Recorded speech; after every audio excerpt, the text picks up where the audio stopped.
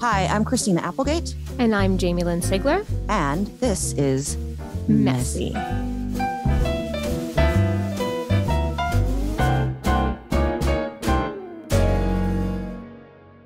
The following message is brought to you by Novartis.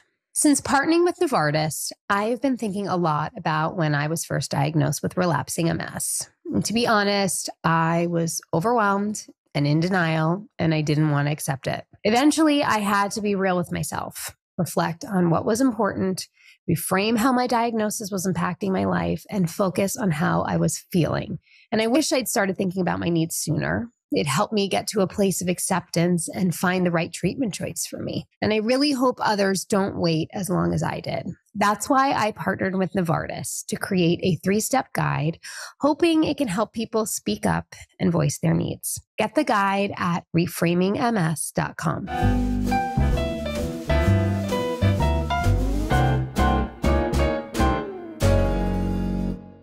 Hello, everybody. Do we introduce ourselves anymore? I think everybody knows us by now, right? I'm Jamie. Who are you today? I don't know, sweetheart. All right. Get back Christina, to us. How are you, Jamie? I'm wonderful because I'm really, really excited about our guest. She's an award-winning journalist, a New York Times bestselling author, a #1 New York Times bestselling author, I should say. 15 years of co-anchor of NBC's Today Show. Every morning of my life I spent with this woman.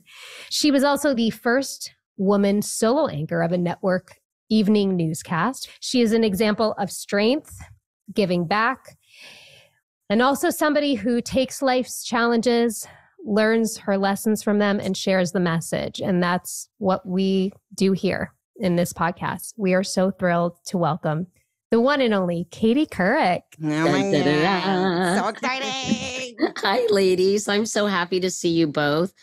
I'm such a big fan of both of you, and I have to apologize to your listeners in advance because they can probably tell that I have a bad cold. So I apologize for my voice, which sounds like I'm not talking like that.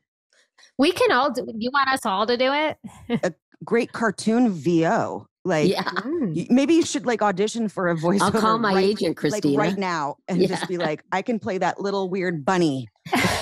I was thinking though, aside from that, when I don't have a cold, that I was thinking I should do some voiceover work because voice, I think because people listen to me for so many years, a lot of times I'll be out and about and I won't have any makeup on and I'll just, be whatever. But when I start talking, that's when people say, wait a second, because I think when people watched the Today Show, they actually were doing other things. So they listened more than they watched. And so as a result, for a certain demographic, my voice is very recognizable. Well, yes. I mean, you're Katie Couric. That's the thing. There's a lot of people we've had on here that we can't just be like, you're blah, blah, blah. It's like, you're Katie Couric. It's its own poster of name. And I was going to say something about, for me, when I would try to be incognito, my nose gave me away. Really? Everything else was I could hide it all. But if the nose, my weird... No, you have a very I love your nose. I love your nose. I'm not trying to make it about me. I'm just saying it's so funny that there's certain things about all of us. My mom that used to call that a ski slope nose. Yes. You could jump right off of it and then also see into my brain. Oh, yes. And she used to also call it a don't rain on me nose. Oh, I get it now. Yeah. That's very cute. There you go. Well, nasally voice or not, we are so thrilled to have you here with us because you have been somebody who, one of my first memories of somebody that's taken something deeply personal and tragic that's happened in their life and decide to share it publicly and heal publicly and have it turn into a purpose. And I think you were really ahead of your time when you did that. And I would love, I'm sure you've shared so much about that experience, but, what were the lessons and what were the things that you turned to that gave you the strength to do that as we sort of navigate this space right now ourselves? And can I post PS on that so you can answer both? Being a woman in your field, I don't even know like how you broke that. You know, I hate to always say that the glass ceiling, because I think we've used that a lot, but it's this, you broke in and you are a legend. So, okay. So her question, then my question. There you go. Okay. That's how we do things. All right. Okay. So Jamie's question first. I think it's so interesting, the changes we've witnessed, the evolution in people's willingness to talk about things that were once taboo, you know, that were once too private, too personal, and somehow embarrassing. And I think that, you know, everybody has shit that happens to them in their lives. And, you know, I think diseases in particular need to be out in the open. So I really applaud both of you for doing this podcast. I'm sure you know, and your producer, Allison, who's also my friend, has told you how important it is and how important it is to build community. And I think since my husband was diagnosed and died of colorectal cancer in 1998, he was diagnosed in April of 1997, there really has been a shift in attitudes about people's willingness to talk about things. And I think, you know, you can say a lot of negative things about the internet and social media and our digital lives and how so much of what we should be doing has been taken over by a more virtual existence. But I think it has allowed people to form communities and to be heard and be seen and be helped by people who are in a similar situation. And, you know, I am just amazed almost on a daily basis, people coming forward and talking about things in a way that destigmatizes illness, in a way that brings attention to illnesses and diseases, and a way that the collective voices help demand more research into various diseases. You know, I just interviewed Francis Collins, who ran the NIH, the National Institutes of Health, from 2009 till 2021. And he was diagnosed with prostate cancer. He was part of a clinical trial. It became more aggressive. He had surgery. And, you know, he wrote an article in the Washington Post about it. And I said to him, Francis, he lets me call him Francis. He's like a geneticist. He, you know, mapped the human genome. He's a brainiac, like unparalleled brainiac. But he said, you know, whenever you can give people information and do the things that I mentioned, form community.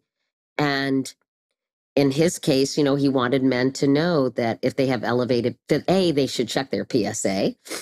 And if they have elevated PSAs, what that means. And I just think there's so much information and so much stuff out there that anytime we can use whatever our situations are to help people live healthier, happier lives, it's kind of, I think, imperative. And I think for the three of us, we have platforms, you know, we are known individuals. And I think it does have a lot of impact when someone shares a really intensely personal experience and is willing to come forward and talk about things. So I felt at the time, just to get back to your question, Jamie, sorry, I'm so long-winded, that the Today Show was such an incredible platform. You know, we had millions of people watching. This was before iPhones and the fragmentation of media. You know, it was kind of a destination for a lot of people because there were limited options, right? If you wanted to know what was going on in the world, you read your paper, you turned on to NPR, your local radio, or you turned on a morning show, right? And I just felt, God, it would be criminal if there's ways to prevent this disease from happening to someone else. If there are ways to keep fathers and mothers and sisters and brothers and sons and daughters, et cetera, alive, because you can get screened for something, I felt it was almost criminal not to take advantage of my platform. And that's why, looking back on it, it seems so natural. I had learned so much about colorectal cancer during my husband's illness. And I felt really obligated to share it with millions of people and tell them there are things you can do that will prevent this disease, that will prevent a premature death. That, our daughters were 6 and 2 when Jay died, and he was so ripped off. And I thought, if I can save one life, if I can get one person to get screened, if I can get one person to talk to their doctor, if I can get one person to be aware of symptoms like blood in your stools or unexplained weight loss or the whole panoply of reasons that someone might have colorectal cancer, I mean, why wouldn't I? So Yes. I think it's really wonderful that now it's become much more sort of the status quo.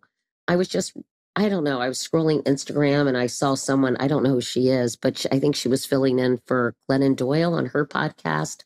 And I gathered that she has breast cancer and she's talking about dense breasts. And I was diagnosed with breast cancer 2 years ago. And I've been, talking till I'm blue in the face. We're sisters in that respect. Yes, exactly. And I don't want to stop your thoughts, but I'm very interrupty. Jamie knows this. I'm interrupty only because interrupt me. I don't care. No, because I'll forget my thought. Yeah, and then I'll be super bummed that I didn't. How old were you when you were diagnosed? 36. Good Lord. And immediately, I kind of went on I was on Oprah and stuff, and I was all like, oh, I love my boobs, and yay, this was such a blessing. And I was so full of shit, Katie. I was so full of shit about how I actually was feeling. But I did start a foundation called Right Action for Women, which I think you helped us out with at some point with Stand Up to Cancer, which we will get into, of course, because that accomplishment is, like, I'm going to start to cry, beyond incredible. And thank you for always, sorry, I'm crying. Thank you for always having me there. But, I started Right Action for Women to get MRIs for women who are of high risk. And I was so angry that young women were not able to get MRIs because of insurance. But I know, it is so frustrating. I mean, now it's it's a little bit easier, but at that time it was out of pocket, $3,500 for them to get it. I still think it's very difficult, for a lot of women to get. I think you're right. If you have a family history or you're, I'm BRCA, BRCA or other genetic mutation that makes you at higher risk. Sorry, I just got really super emotional. No, that's okay. Yeah. And I didn't even have my period anymore. Oh, well, that's okay. Listen, all of this stuff is really hard. And it's interesting that you said your TV appearances after your diagnosis weren't emblematic of how you were actually feeling. And I think, the flip side of this is, this people coming forward and sort of framing their situation in a way that just isn't true or real. Yeah, #warrior. That's something that Jamie and I are so against. We're like, no, you know what? It's okay to be super honest about how you're feeling, because I think you're going to help more people if people can relate to that pain. I think you're right. But I used to have this fantasy, when the 16 or so years that I didn't tell anybody that I had MS, that, one day when I'm better, I'll talk about it. When it's all wrapped up in a beautiful bow and I heal this thing, I'll talk about it. And what I realize now in this exercise of talking about it, while I'm still very much in it, is this is what people need to hear. People connect when you're in it. People connect when you're where they're at. There's such comfort and strength that comes with that. Like you said, Katie, the community. And I feel so bolstered by this MS and messy community. I shouldn't even just label it just MS. Our listeners in this messy community in a way that I have never felt before. just by being honest and vulnerable. And I attribute Christina to really bringing that out in me in a raw, authentic way that I wasn't able to quite tap into before. That's because I'm so pissed. Interesting. I'm pissed off. Yeah. And I think people need to hear you and need to hear that anger, and they need to hear that honesty, I think, because, I mean, if you're just sort of a cockeyed optimist and Shirley Temple. Oh, I love that. I'm writing that down. Cockeyed optimist. I'm texting myself. That's right from now. South Pacific, right? That's right. Okay. But okay. You guys talk. I'm texting myself. It's just, I don't think it's very useful because it's just a facade, you know? Yeah. Yeah. Well, I think you've always let us into what's happening in your life with the intention of helping people. And that's always been very clear. But what then sparked your wanting to write your memoir?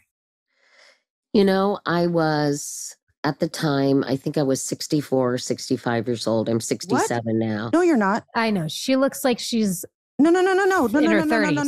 No, I'm 52. You're 55. Oh, I'm 55. You're right. I misspoke. How did I got confused all of a sudden? Ladies and gentlemen, no, I'm only don't the only look at idiot. The IMDb and the Wikipedias. She's 50. I'm the only idiot, you guys, who actually has the date of the year I was born in my email address. WTF? What is wrong with me? But anyway, I think I had become, you know, I was at a certain age. My daughters are older. They're now 32 and 28. And, you know, I think I have led a very unexpected life. And it's been fascinating and thrilling and heartbreaking. And, you know, I mean, all of the feels, as the kids used to say. And I sort of thought, when you're a public figure, and you all know this probably better than anyone, you get written about, right? People project whatever it is onto you. They control the narrative in many ways. And certainly it was true prior to social media, when now there's disintermediation. You can go straight to people and you can share what you want to share, not through the prism of somebody who's writing something, who may have an agenda, who has a certain take. And I think for me, the narrative had been controlled by other people. And I thought, you know, I think it's time, before I forget everything, to tell my own story and to kind of share what it was like to be me during all these years. And, you know, I've had so many different chapters of my life, professional triumphs and disappointments, personal heartache, and I've had loss, you know, through my husband and my sister, and then my parents, who lived to the age of 90 and 91. So I was very blessed that way. But my sister Emily died of pancreatic cancer just 3 years after Jay died of colon cancer. So, you know, I thought, if there's, you know, I kind of did it as a gift to my kids, because I always thought, I'm going to be the kind of mom who writes a letter every year, and when they're 18, give it to them in a pretty box or something. But of course, I never did. But I wanted to give it to my daughters. But I also thought, you know, I wanted to be really honest. My husband really encouraged me to be super honest. Now he said, maybe you shouldn't have been quite so honest. But I thought, if there was any aspect of my life that could potentially be instructive for people, or fun or entertaining, or they could relate to it, I thought, why not? And so that's why I wanted to do that. And I had never written a memoir. I'd written a couple of children's books, and I had a book of advice, because I gave so many commencement addresses. I'd call people I had interviewed, and I'd say, what advice would you give these students? And they would write back really interesting things. And I thought, wow, that would be a really cool book to give people for their graduation. But never had I really written a memoir. And it's interesting that, Jamie, you say I let people in, because I really did try to have boundaries. You know, I tried to let people in when it would be useful for my information and would help them. But I also tried to protect my kids. And when my husband died, I really felt like that was his story to tell. I didn't want to exploit it or try to capitalize on it. I just wanted to help people learn what I had learned in that process. So I have through my whole life tried to not overshare too much, because I think people talking about them as themselves incessantly is really tiresome, you know? But what you did so beautifully, my love, my friend, Stand Up to Cancer, what, $700 million? 800 million now. Oh, wow. Well, hello. Yes. Okay. Tell us about starting that. That's, wait, can I say something? Yeah. Going to that event, for the years that I was asked by you to come. One time it was so powerful. You had Sheryl Crow, Melissa Etheridge, and myself come out after I had just had my first surgery. And it was the three of us coming out, like three survivors. It was like this powerful moment for me. I don't know if anyone. I think it was powerful for everyone. It was like, we are going to be okay. And you gave us that. You were telling us that we're going to be okay. You were standing up and saying, I'm going to take care of you. And yes, we lost our dear friend during, the process of that. And Laura Siskin. Yeah. But what you have done, and also on a side note, on the phones, I would get other people's numbers and prank call them. like other actors. I would like George Clooney? No, like Gwyneth Paltrow and people. And I would just walk around and I'd find out what their number was. And then I'd call them and be like, what are you wearing? And no, you would not. Yes, I would. Really? I mean, of course I would answer the calls too, of course. Yeah. But I also would do that. Sorry, Katie, but I have to entertain myself. Otherwise I get bored. I don't blame you.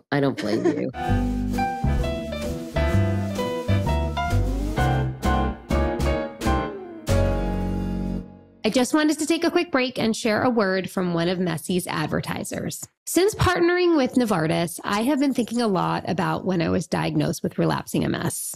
I kept it a secret at first, and that robbed me of the support I really needed.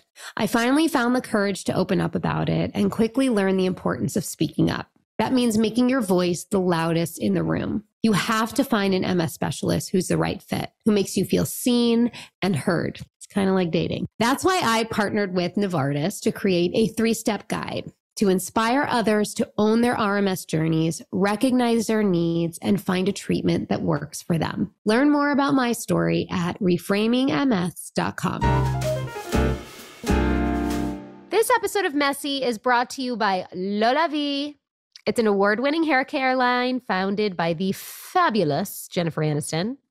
And listen, the summer's here, which means humidity's here. How are we going to keep our hair youthful and fight that frizz? I know, with LolaVie's lineup of styling all-stars. I use this shampoo. How good does it smell, by the way? Oh my God, it smells so good. And I'm sure people don't realize this, not a natural blonde because underneath it's all gray. So it's got that great texture to it. And I'm telling you, I've been using it and like I get out and my hair is like lovely. Yes. And you know what my favorite is the lightweight hair oil, because it hydrates, it helps fight the frizz and smooths it, but doesn't weigh it down and doesn't get greasy, which can tend to happen with a lot of those oils. Yeah. I don't want to have to use 5,000 products. No. Because, being people with MS, do we really want to be standing in there like doing 5,000 things? And the beauty of LolaVie is that even if there are supplemental products, for me, like honestly, just the shampoo and conditioner has changed the game. That's right. So unlock Jennifer Aniston approved hair at LolaVie.com. And as our loyal listeners, you will get an exclusive 15% off your entire order when you use code MESSY at checkout. That is 15% off of your order at LolaVie.com, LOLAVIE.com with promo code MESSY. Please note, you can only use one promo code per order and discounts can't be combined. But after you purchase, they'll ask where you heard about them. Please support our show and tell them we sent you.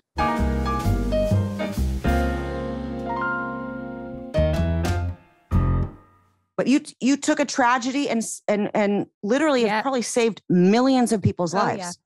Well, Incredible. Listen, it was a team effort, and there's no I in team or cancer. And basically, I had been really focused on colons and colon cancer and rectums and colorectal cancer. And Lisa Paulson, who was head of the Entertainment Industry Foundation, which is the philanthropic arm of Hollywood, she and I were talking, and I said, I don't know if you all remember, there was a period of time where they would do these television specials for very important, very worthy causes. For example, after the tsunami and after 9/11 and after all sorts of horrific events. And I said,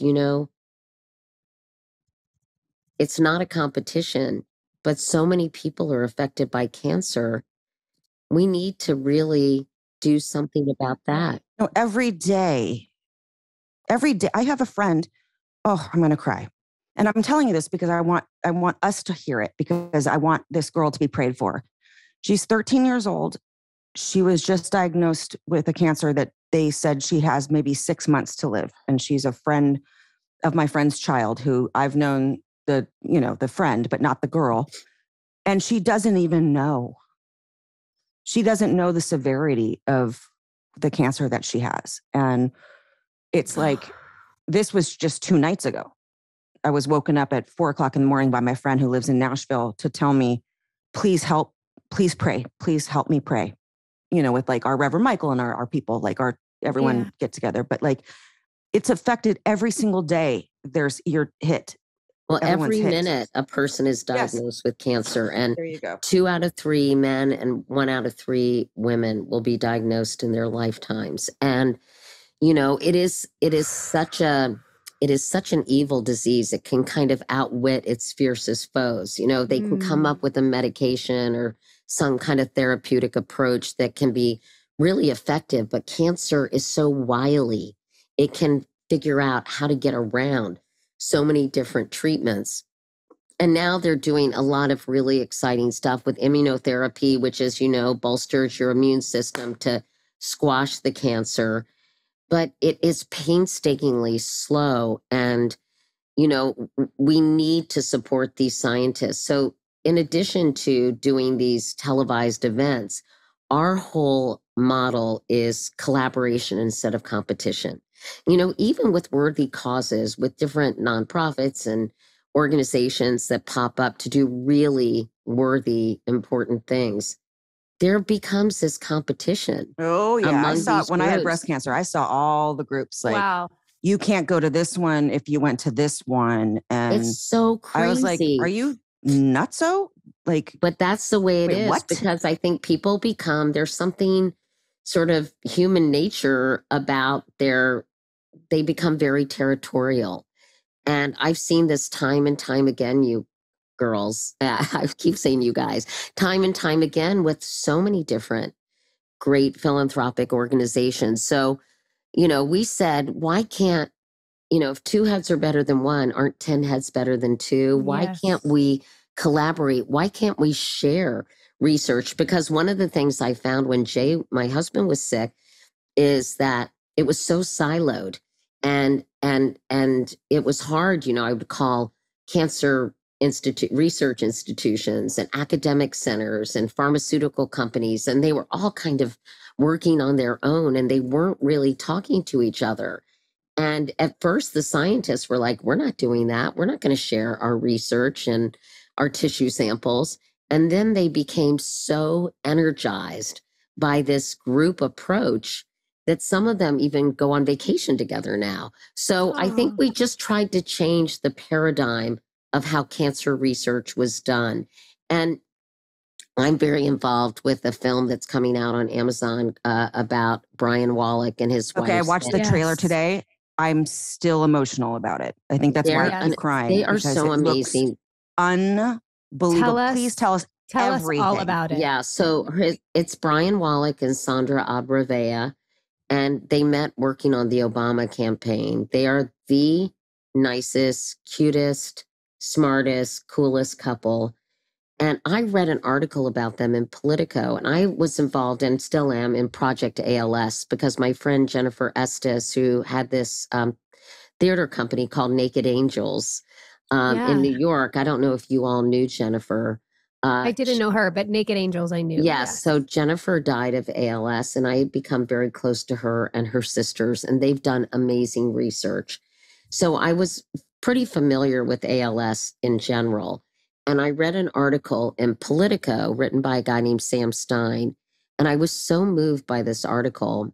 And I called Sam Stein. I DM'd him on Twitter, now X, and I said, "Hey, Sam, that was such an incredible piece."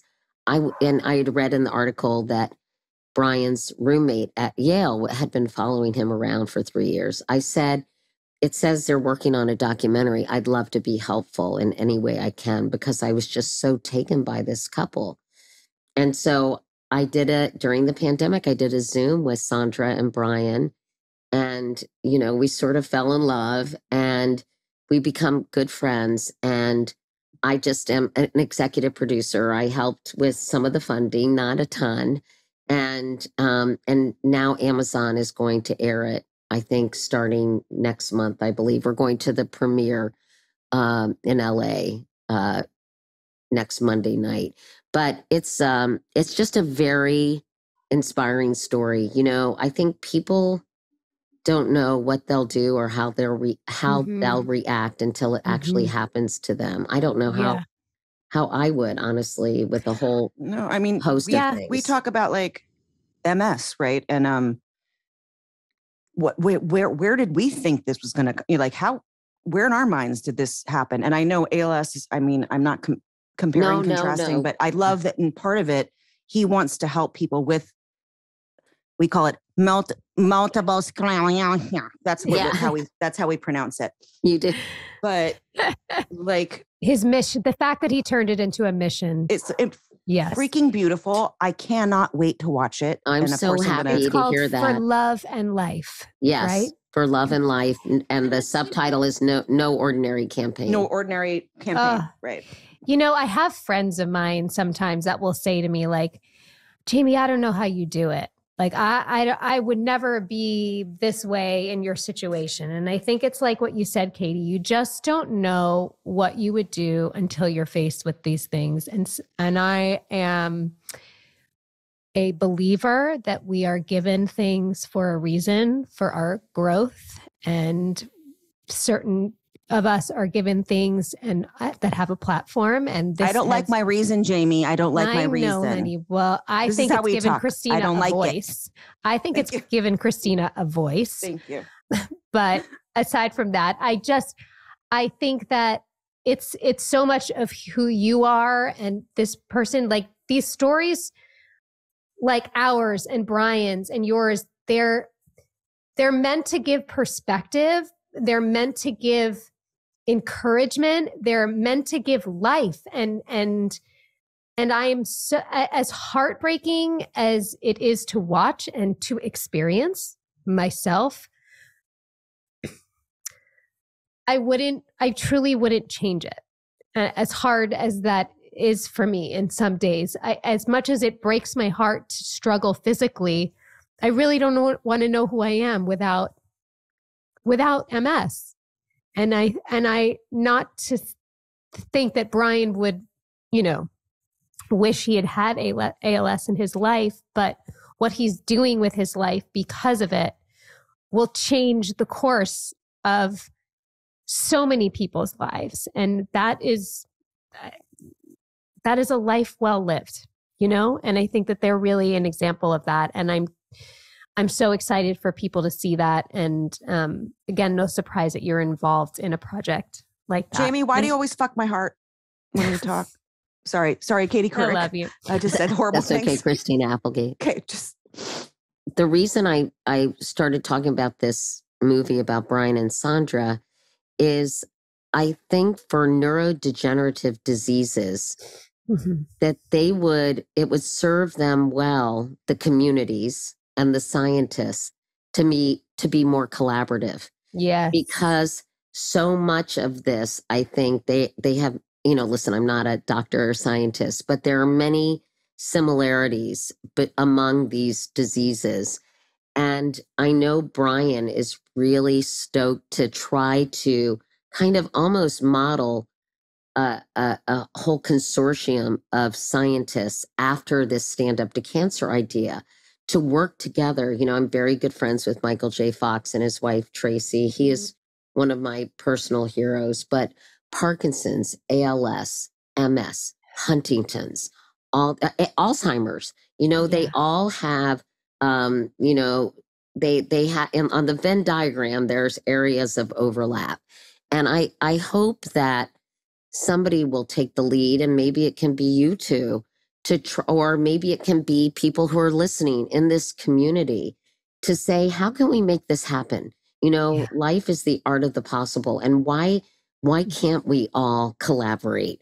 And my whole idea was we'll move science forward faster if we collaborate instead of compete. But for some reason, it just isn't, it's not the default for a lot of us. We are competitive and, you know, credit mongery and territorial, you know, it's just human nature. So I hope that comes to pass, because I do think it would be a really positive development for so many people. Me too. I hope for that for us, you know, for us who are disabled, you know, and I know I hate saying that word, but it's the truth of kind of where we live, and with immunocompromised and neuro stuff. And there has to be something. Oh God, I can't wait for the day that people just don't put ego and all of that ahead of literally saving people's lives. I just don't get it. Makes no sense to me. And, you know, all these different diseases are vying for funding. So it's very tough, you know, but I don't know. I used to give speeches and say, you know, if you can put the entire Encyclopedia Britannica on a tiny little microchip, right? Or, I mean, it's so frustrating. And I think, by the way, I admire and respect scientists and medical researchers more than anyone in the world. And they get very little support or recognition from the general public. So I don't think it's their fault. I think these diseases are just exceedingly complex. But I really, gosh, I just can't think of a more important cause than to help people be well and to help figure out how to not only prevent these diseases, but treat these diseases and cure these diseases. I agree. I'm gonna like shift a little bit, Jamie. You know, I love to shift.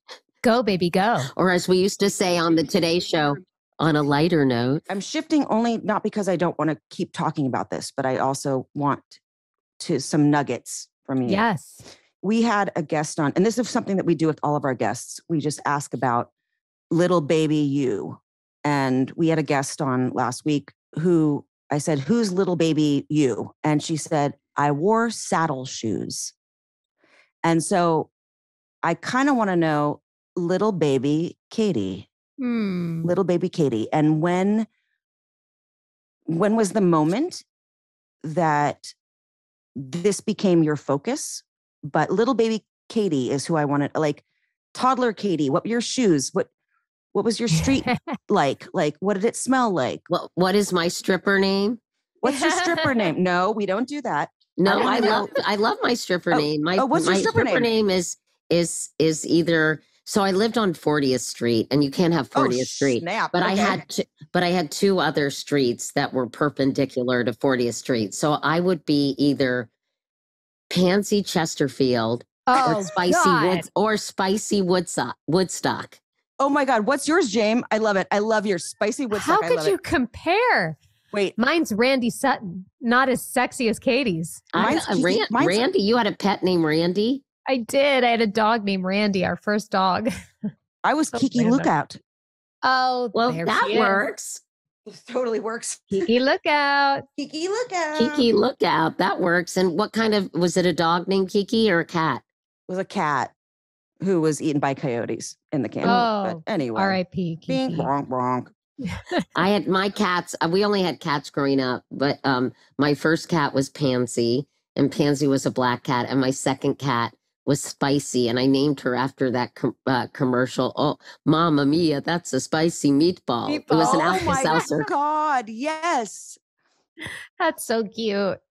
Anyway, young Katie, sorry. Yeah. We digressed. I mean, honestly, it's so predictable. I was the youngest of 4 kids, so I was always smiling. And my sisters and their friends and their boyfriends, I had 2 older sisters and an older brother, and they would call me Smiley, and I would flirt with the paper boy, Ralph Janoska. I was just a very prototypical youngest child. And I want to know where Ralph is at some point after we. I know. I loved Ralph Janoska. Wait, Ralphie, I think we called him. And yeah, and I guess I don't know what shoes I wore. I did wear saddle shoes because I was a cheerleader, of course. And back in the day, cheerleaders wore saddle shoes with their uniforms. Yeah. But what was the moment? Like, I know it's like a weird thing because people always ask me like, when you wanted to become a thespian. And I was like, my mom had no money and I had to help pay the rent. So that's how it happened. But I've talked about that ad nauseum. And you were cute. But like, what was it? I mean, it wasn't like suddenly I asked Barbara Streisand what name drop. Sorry. No, I mean, I interviewed her on my talk show, and I'm also fascinated like by origin stories and what, that movie Sliding Doors and how like one decision changes everything. And if you had done something different, the course of your life would be dramatically different. But for me, it wasn't like this epiphany or this aha moment, like, I'm going to be a TV journalist. It was basically, I think it suited who I was and am, in that I never met a stranger. I'm extremely outgoing. I love to write. I love words. We used to have to bring a new word to the dinner table every night, a new vocabulary word. My dad would make us do that. Oh, I love that. Yeah. And basically I wanted to go into maybe advertising. I wanted to do something creative and fun. And my dad had been in public relations and had also been a newspaper man. He'd written for the Atlanta Constitution and United Press. He was an editor there. And I think he saw in me something that would align with a career in journalism. So that's really how it happened. And I was lucky and I worked hard. And, during college, I worked at different radio stations and I knew sort of kind of what I wanted to do. And I worked really hard and I saw people succeeding. And I had this maybe lack of humility to say, well, what do they have that I don't have? I'm just as good as they are. I can be successful, even when people told me I was terrible at my job. So I think I had this, I was just persistent and thought, I really believe Malcolm Gladwell is right. It takes 10,000 hours to become proficient at something. Yeah. And I just needed to do it more.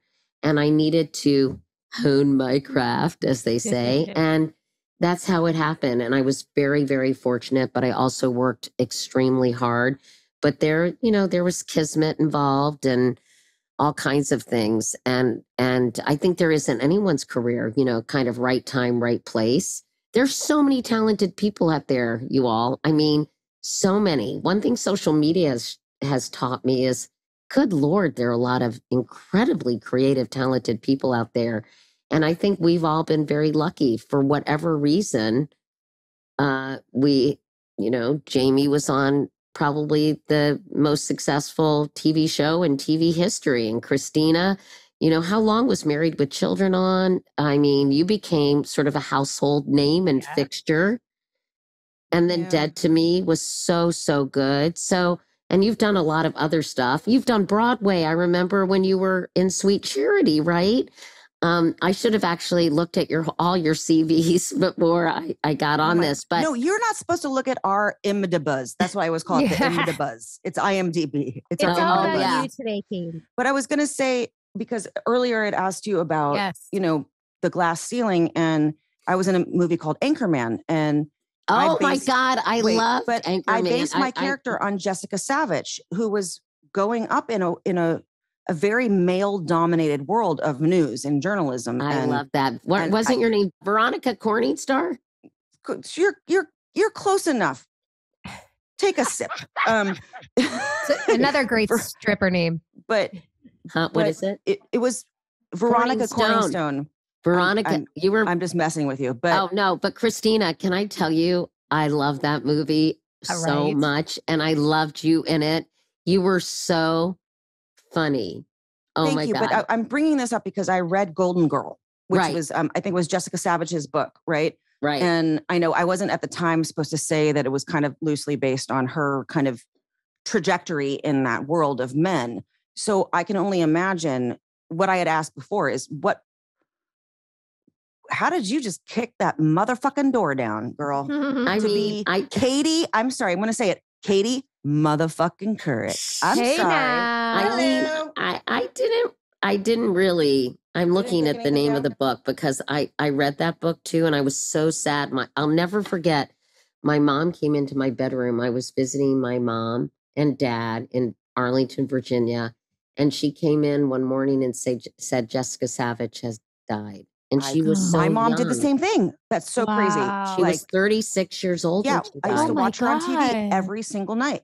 Isn't that crazy? So young. So young. And it was much worse for Jessica than it was even for me. You know, Barbara Walters, my friend Susan Page just wrote a book about Barbara, who was really remarkable. And when she was on the Today Show, the male anchors had to it was required that they ask 3 questions before she could ask 1. And it was just so obnoxious. And I think, my God. You know, listen, there was still a lot of sexism when I came up the ranks, but it was slowly changing. And I think it's changed even more now. You wonder if it's because so many media outlets, it's been so fragmented. It doesn't really have a place in the culture it once did when Tom Brokaw and Peter Jennings and Dan Rather did the news, right? And they were at the epicenter of journalism every single night. Wait, can I do this? Let's do it live. Oh, that's Bill O'Reilly. I know, but I just had to say that. We're going live. Well, let's do it live. Fuck it. We're doing it live. And that I think that was actually what inspired Anchorman. So really? FY. Yeah. Oh my God. I had no idea. Anyway, but you see many more women doing well in media. I mean, gosh, it's a struggling industry right now for a whole host of reasons. But, you know, I felt like at the Today Show, I was given a lot of opportunities. The executive producer at the time was very young, named Jeff Zucker. He was in his 20s. He gave me lots of opportunities. I think he was a different generation than a lot of the executives who had been there before. You know, it was hard at times, but I also think I had a lot of opportunities. So I don't like to do the woe is me thing. And I think I just love my work. I love telling stories. I love talking to people. I love learning from people. I love trying to understand this crazy world we're in. I love people. I sound like you do. You carved I sound like Veronica. But you carved out your voice. You know what I mean? In a panel that's male dominated, you carved out your space and what your voice and how you could deliver, and no one else could do that. And that comes from, like you said, you know, you always believed, why not me?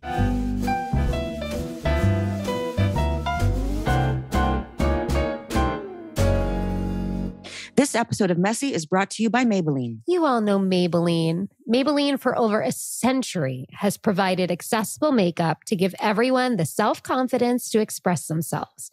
They're the #1 makeup brand in the world. And so because of that, Maybelline has a platform and a power to make an impact from the inside out, and they are doing just that.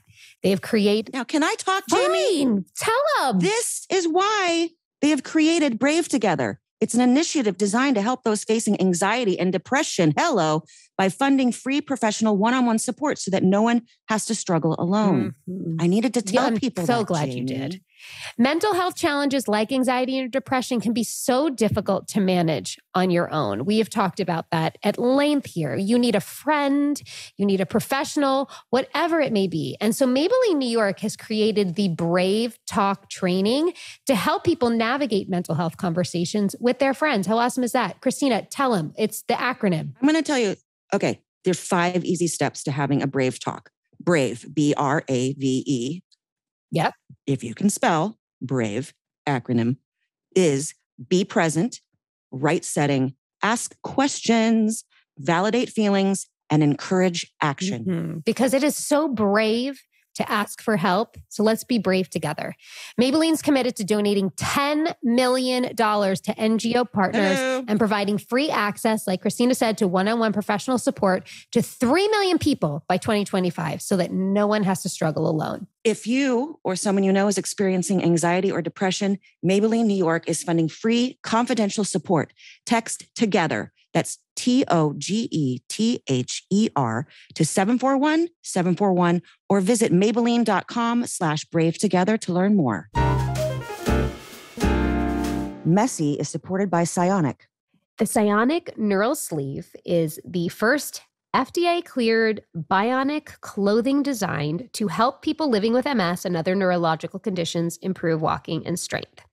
So I have just started my process with the Cionic Neural Sleeve. I sent in a video of how I walk, and they are sending me the sleeve. And basically, it looks and feels like a garment because it's super sleek and can fit it under clothing, but it's an assistive device. And what does it do, Christina? The system analyzes every step you take and then sends electrical pulses directly to the 4 major muscle groups of the leg to improve walking in real time. I can't wait to try this. In their first multi-site research study, by the way, 94% of the participants improved their walking. And I know walking is such an issue for people with MS. And the best part is you pay as you go. So if the neural sleeve isn't working for you, you can cancel it anytime. And it's easy and used to customize through the Cionic app, right? Where you meet you face-to-face with the Cionic mobility team. They do trainings, check-ins, and they personalize your settings and they track your progress. But will it have me walking like John Travolta in Saturday Night Fever? Will I be strutting down the street? I can't wait to watch it. I have a feeling that's going to happen for me when I get mine. Thank you. Let's go, baby. We're excited to share that our Messy listeners can get $50 off by entering the code MESSY during checkout. To learn more, visit cionic.com/messy. That's CIONIC.com/messy.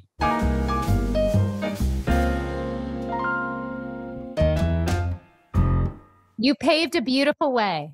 I think people are doing incredible work, and there's a lot of great journalism happening now. I think there's also a lot of shitty, terrible, false journalism, manipulated, cherry-picked, distorted information that comes through your feed. And, you know, it's really hard. It's a very hard environment. But I think for me, if I had to say, not only was it Jamie that I thought, why not me? But I also thought, I'm going to be me. I am going to be who I am. I cannot fake it. I hate pretentious, fakey people. They gross me out. And I was like, I'm not going to pretend I'm anyone or anything I'm not.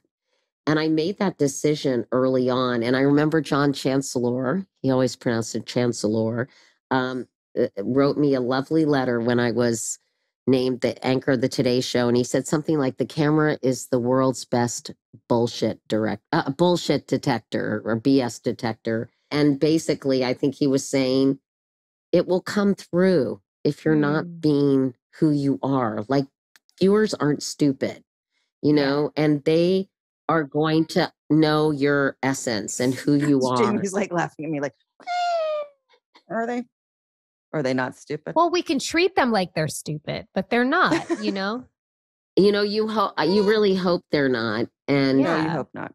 And I think there are a lot of I think unfortunately, sometimes the people with the loudest voices have the smallest brains. And I think there are so many smart, thoughtful people out there who understand you need to have a nuanced conversation, that their issues are complex. It's not an easy sound bite, and you have to sometimes think dialectically, yes, and.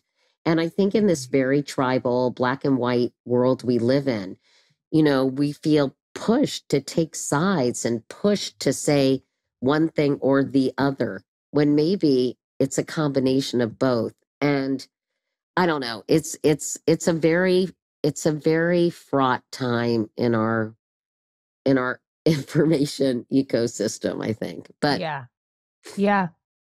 I feel that. Well, tell us about Katie Couric Media, your slate of projects and all your hopes and dreams for it. Well, I think I realized, and I think one thing I am good at is being prescient, like looking at the world around me and kind of anticipating how things are going to change. And I think vis-a-vis journalism, I realized that, people were not watching television at what is it called? Appointment viewing, right? Right. You all witnessed that in your industry, that people were watching things when they wanted to see them. First it was TiVo and then other things. And then of course, streaming took over. And I saw the same thing happening for news, people that you had to really go where people were. And now they're everywhere. And there are a million different tributaries that, lead to the collective consciousness. And by the way, oftentimes it doesn't, because everybody's creating their own little echo chamber and ecosystem, right? They're all kind of that, as my friend Nicole says, they're getting affirmation, not information. But anyway, I witnessed all these things changing. And I thought, gosh, even when I did a syndicated talk show in 2011 and 2012, I thought, I kind of feel like I'm riding on the back of a dinosaur. I feel like the world is changing and I'm hanging on to traditional media in a way where this is not where the puck is going.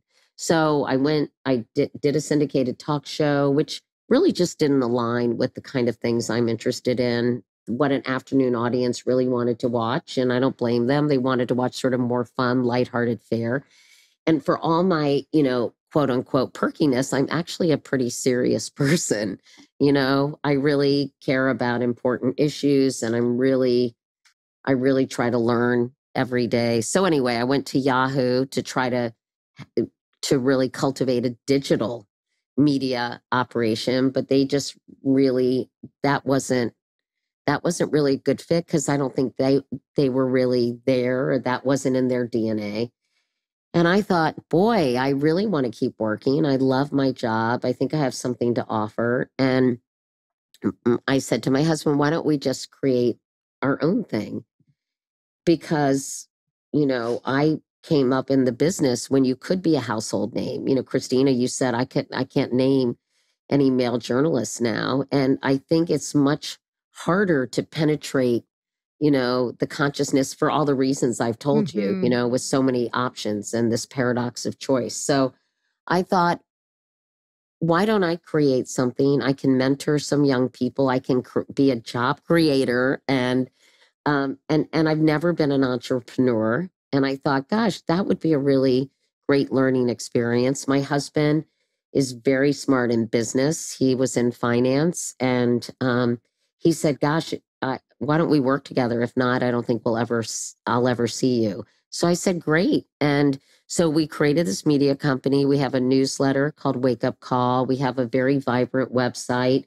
I do a podcast like you all called Next Question.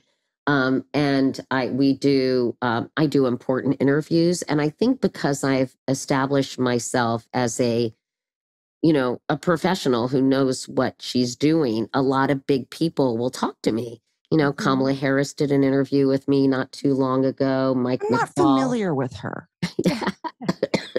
Michael McFaul, who was the U.S. ambassador to Russia. Richard Haas, my friend, who's head of the Council on Foreign Relations. So, and a lot of people, because of the name recognition, they're willing to talk to me, which is so nice. And I think they know that I am, I come prepared, and I think they trust me, honestly. And so I've been able to do that, and we want to get more people into the fold. So, I'm not doing everything, But we also, our financial model, and then I'll stop talking, is working with brands that are really Please interested. don't stop talking. I'm pretty sure I want you to adopt me. So okay. brands that are, as trust in institutions, government, media, all kinds, our institutions has declined. Trust, believe it or not, in companies has increased. If you look at the Edelman Trust Barometer, if you look at the Business Roundtable, people are looking. Can you stop trying to make me feel dumb? Oh, no. But I'm kidding. I'm just kidding. I know. No, that's okay. There was a word you said earlier. It was like almost like homunculus, but it was like I don't know what the word was. And I was like, never heard that word. And I value myself as really, really smart. It just rolls off her tongue. I literally have an etymology dictionary next to my bed because I love words. But you said something that I've never heard it in my life. I was like, what was it? Allison, it started with a C. I was texting Allison, like, what was that word? It was like, I don't know. But it was like, I think I need to bring it into my verbiage. I need to take it in. I love words. Oh, I'm a word nerd. Okay, so can I tell you a word that people always misuse, that I misused for a long time? Well, there are a few. Oh, there's so many, I'm sure. Okay. I mean, of all of us. Nonplussed. What do you think nonplussed means? Nonplussed. It's French. It's en français. It's nonplussed. What do you think it means, mon chéri? Ma chérie? It means not to be... Don't look it up. I'm not. Not to be messed with. Like, you're not... you don't know because you're dumb. Because you don't know the word. That was a good That's the definition of the word. A good try. Yeah. No. It's good because most people think it means unbothered. No, it's like you're not in it. Like you don't get it. You're not. It's somebody who's surprised and confused. Yes, that's yeah. I know what that word. The other word that bothers me, what the people say is exponentially, and they use it incorrectly constantly. How do you correctly use it?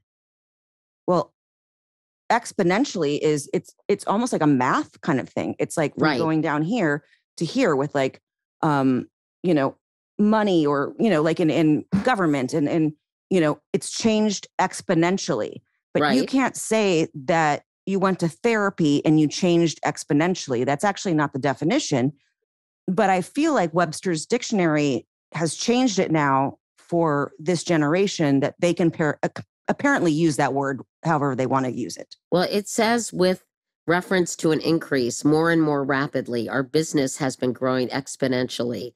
Mathematics, by means of or as expressed by a mathematical exponent, values distributed exponentially according to a given time constant, whatever the hell that means. But I know what you mean. Okay, that's good. That's, and another one is people say primer instead of primer. Primer is something you put under a coat of paint. Primer is like a lesson in I've never even heard the word primer in my life. You haven't? Either. No. Oh, neither one of us. I've heard primer. Okay, I'm going to start giving you like a word of the day. Oh, please. Wait, I have to show you this, Katie. I guess a primer is what you put on your face before makeup. I was going to say, I've put makeup primer on. Right. Too. Well, I'm talking about like, can you give me a primer on what happened in Afghanistan? Right. Oh boy. Primer is There's her book. Small introductory book on a subject, a short informative piece of writing. And I'm going to say, Siri, how do you pronounce primer when it's a short informative piece of writing? I pronounce primer, the textbook, to rhyme with trimmer. There you go. Okay, here's my book. It's next to my bed. What is it? Etymology. Look at this smarty awesome. pants. It's the origin of words. I love that. I'm going to get that book. Oh, there's so many of them. I have like dog-eared. I have dog-eared of words that I love. But I love the etymology of words, of like their source of where they came from. And by the way, can I just finish the thought on our company? Oh my God, please finish all your thoughts. You're Katie Couric. No, I was just going to say, so we work with brands that care about big issues. They need to care about more than the bottom line, not only for consumers, but also for employees. Employees want to work for a company that they feel good about, right? And so we have big brands like Procter and Gamble and Exact Sciences and all these other places who we align with to tell stories about things they care about. Thank you. I love that so much. Okay, so this game, all you have to do is tell Madam Christina 5 favorite movies of yours. Don't think about it. This is how she says. Don't think about too much about it. Say them. And she's going to be able to basically tell you exactly who you are because of those things. Okay. And they're movies that you could watch over and over and over again. So no thinking, 5. And I'm going to write them down on my phones. Something's Got to Give. The Shawshank Redemption. The Sound of Music, West Side Story, Rear Window. I don't know. Oh, Goodbye, Mr. Chips, the 1938 version with Robert Donna. Oh, I didn't see that. Hold on. It's so good. It's so sad. Don't tell me things. Hold on. Okay. You guys talk while I meditate on this. Shawshank was on my list as well. Really? Mm-hmm. Mm-hmm. I love that movie. Oh, I do too. I forgot Anchorman. Oh my God, it's done. It's done. It's great. So she knows. She's got it. Justice. You want justice for yourself, for your loved ones, for your childhood, for the work that you do. You want justice. It's like, it's really clear. Why? Rear Window is a man trying to figure out what the heck is going on over there, right? Yeah, you want who murdered the person. Yeah. You want to, like everything here, I wrote them down. Everything here is about the puzzle of life. And I think that music? Yeah, that was, I didn't put justice against the Nazis, right? Nazis and singing. And singing. And curtains for clothes. Okay. She wanted justice too, whatever. Okay, sorry, I didn't put that one down. Fraulein Maria wanted justice. She did. And she was the underdog, right, Jamie? Yeah, Absolutely. This is all like an underdog going for what is truth. It's so freaking evident. I also love Scent of a Woman. Scent of a Woman? Yes. Oh. Hoorah. That was, with your cold, that was good. Thank you. I do think I do one. care about justice and fairness. So I think that's probably right. Yeah. But maybe from a kid, if you saw stuff on the playground, did you ever see like kids being mean to another kid and you wanted to take care of them? Yes. I don't know. Because everything you're doing is about someone wanting justice and someone playing chess in life and trying to figure out like how can we make this better for everyone else? I am very acutely aware of people. Like if somebody's standing by themselves at a party, I'm sure you guys do this too. Yeah. I always walk up to them and talk to them. Or I remember there was a girl in my piano group who never got the prize. And I said, Mrs. Richmond, I hope that, what was her name? Jocelyn or something. I hope she wins the piano pin today.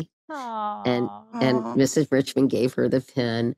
And I do think I'm very sensitive when somebody else is hurting, I think. Well, that's evident in your movies, but also evident in the incredible legacy you have given to all of us all over the world with your journalism, your kindness, your brilliance, your mind. Oh, quit it some more, Christina.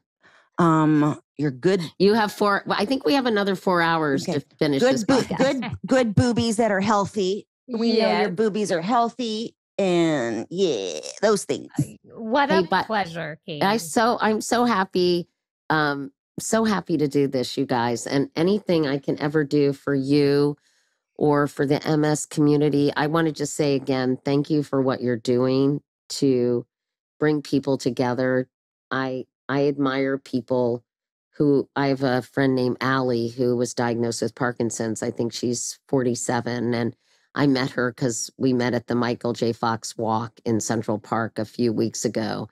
And, she is using her platform to help other young women who have Parkinson's. And Gosh, isn't it a gift when you can make people feel less alone? I mean, what is better than that, honestly? Nothing. I don't know. A cure for all our things. We love that too. Yeah. But yes, that's the only thing better. That's the only thing I wish better. But other than that, thank you always for what you have done for this world. Like, I don't think the world and for us. And we usually do something where we pull a card, a spiritual card at the end. And we have never done it with the guest on. We do it after they've left. Oh, but you want me to leave? No. We want That's you what to I'm stay. saying. We want you to stay. Okay. I'm going to pull my card now. Here we go. The deeper that sorrow carves into your being, the more joy you can contain. I think that says it all. Who said that, Jamie? Is that a quote? Khalil Gibran. Oh, he wrote a very... Because he wrote The Prophet. Yes, exactly. Wait, I want to read a quote for you all. Oh, great. Oh, this is our first. I love it. There's also a nice quote that Michael J. Fox used recently in a speech he gave, and it was part of a letter by Albert Camus, since we're doing a lot of French stuff, Christina. And Merci beaucoup. He wrote, in the middle of winter, I found there was within me an invincible summer. I love that quote. That's beautiful. Okay. But the whole thing... You want me to read the whole thing, or should I just shut up? Sure. No, okay. Kind of, sort of, yeah. Okay. My dear, in the midst of hate, I found there was within me an invincible love. In the midst of tears, I found there was within me an invincible smile. In the midst of chaos, I found there was within me an invincible calm. I realized through it all that in the midst of winter, I found there was within me an invincible summer, and that makes me happy. For it says that no matter how hard the world pushes against me, within me there's something stronger, something better, pushing right back. Okay, Allison. And so Allison, send that. And so it is. And so it is. This show is executive produced by Christina Applegate, Jamie-Lynn Siegler, and Allison Bresnick. Our audio engineer is Josh Windish. If you want to show us some love, don't forget to leave the show a rating or review.